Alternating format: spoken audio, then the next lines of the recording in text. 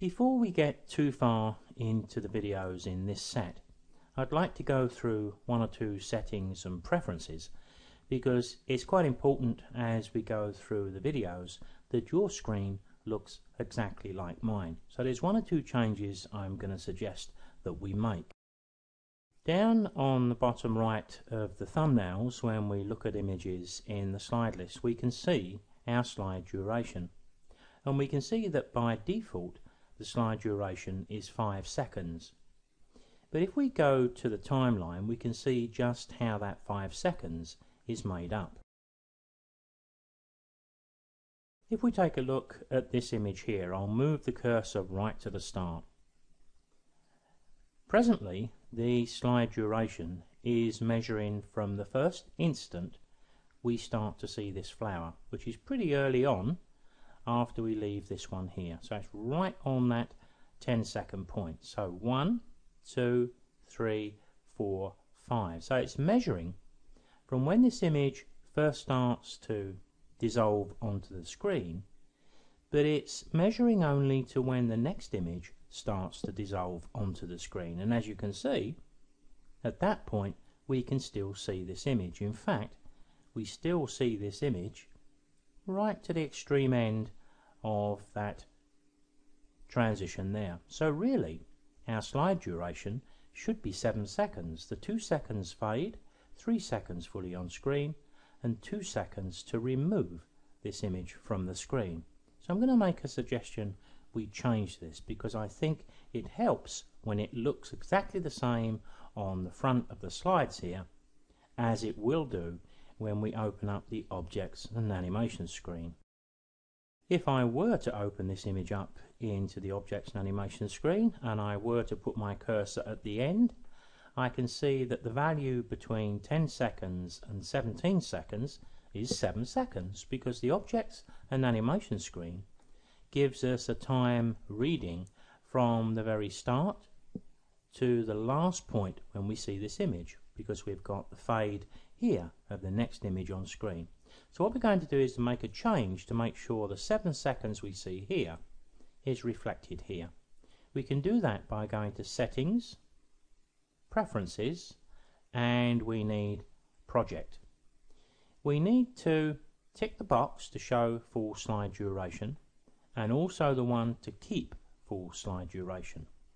And while we're here, I'm going to suggest we also remove the tick here in the scaling of keyframes. The style of animation, which is controlled by keyframes, is carefully timed in most of the work that I do. What I don't want to happen is if I create some animation with a slide duration of 5 or 7 seconds, and then I decide I want to add 4 or 5 seconds more, I don't want that addition of my slide duration to stretch the keyframes and move them into different locations. It's much easier, I feel, to change them to those locations if and when we need them. So these two changes we need to make, and click OK. And as soon as I do that, you can see now the slide duration is recording the full default 7 seconds. It's only showing 5 seconds there because I don't yet have another image for the software to actually measure. Whenever we start to animate an image, we need to go to the Objects and Animation screen.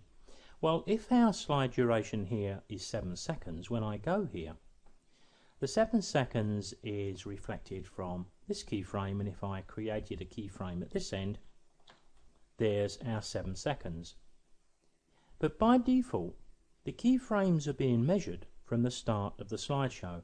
Now, I've only got a couple of images here for demonstration purposes, but if we were 3/4 of the way through a real slideshow, this keyframe here could be 1 minute and 57 seconds or something along those lines. What I like to do is to measure these keyframes in each of the slides that I open from 0 to whatever I choose as the slide duration. And to do that, if we go to the tools down here, we just need to untick this to show the global time of keyframes. So if I remove that tick, Now every time we come into the Objects and Animation screen, there we're seeing reflected the slide duration, and in our case here it's still set at the default of 7 seconds.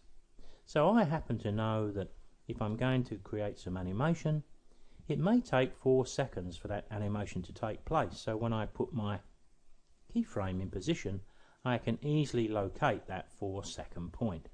Much more difficult to do when you've got to start adding seconds onto 1 minute 47. Now all of these changes, as you've seen, none of them are cast in stone. Very quick and easy to revert them if you find you have a need. But at least as we go through these particular videos, we're all going to be looking at the same values.